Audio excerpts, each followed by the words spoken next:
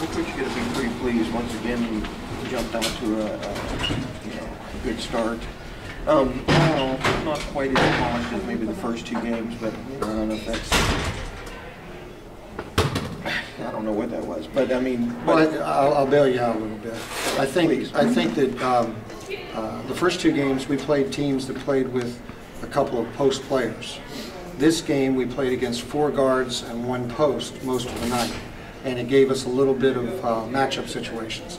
Even when we were playing our matchup zone, it still gave us some issues with cutters and so forth. So I think that was a little bit of the, for lack of a better term, the awkwardness of the game. However, I think the one thing that I love tonight is that we shared the ball for the 3rd straight game.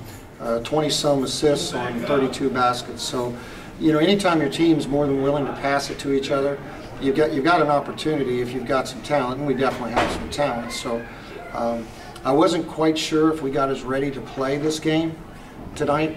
And some of that is, you know, you've got opening weekend and there's games going on all day and there's all this activity and energy in the gym.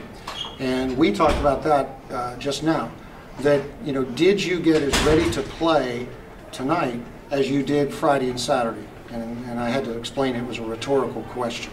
You know, I did not want a real answer. And did you give the same effort on defense every possession tonight that you did on Friday and Saturday? And what I wanted them to get out of that was that they would learn that that's what's important game after game after game. You've heard me say 1,000 times, the basketball season is a marathon, not a sprint. And so you have to learn to get something out of every game. You know, I'd much rather learn from a win, though. And, you know, I went in, hey, I'm happy. You know, we won. The good guys won. So we move on to our next opponent. You know, one of the things, you know, with Garrett or Gano, we have, you know, known quantities. We know what we have with that. You and I talked in the preseason, and one of the things you mentioned to me was the improvement of Amanda Ruffner and how, you know, look forward to what you see out of her. She's more confident, more comfortable.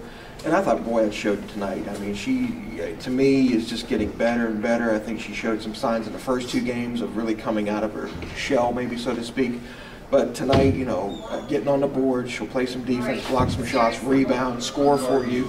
Really, I think, is a coming out. And one of the keys to a season and how it goes is how can your other players fill in some roles? And I think that she's going to be a key one for you. Well, you know, I think that Amanda has now become a viable player. Last year, I wasn't sure she was a viable player. So now we don't hesitate to put her in. She brings different things than, you know, either Emily or Haley bring. Sometimes we go with a 3-post rotation, and sometimes we use Kelly Jo. And I think Kelly Jo has gotten some really good minutes these 3 games as well. But Amanda is I think, starting to click a little bit about what's going on out there and what we're really trying to get done. And you know, the thing I also like about these 3 games, to go a different direction for a second, is I think we're figuring out an identity a lot quicker than you usually do. How we'd like to play defensively, how we'd like to play offensively, and so forth. And you know, we get into league play pretty quick here coming up, so we need to know who the heck we are.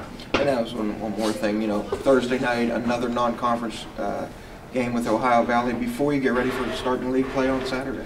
Yeah, and you know, Ohio Valley's, boy, they've been tested. They went out to Southern Indiana and played, and they played them in Oakland out of Indiana, and I believe tonight they're playing IUP. So, you know, they're not going to walk in and be like in awe of anything, you know. So, and I know their coach very, very well. He's a great guy and does a wonderful job with that program. So, but right now we're a lot more concerned about us. We saw several things tonight that we wrote down during the game that we feel like we really need to zero in tomorrow night and try to get better at.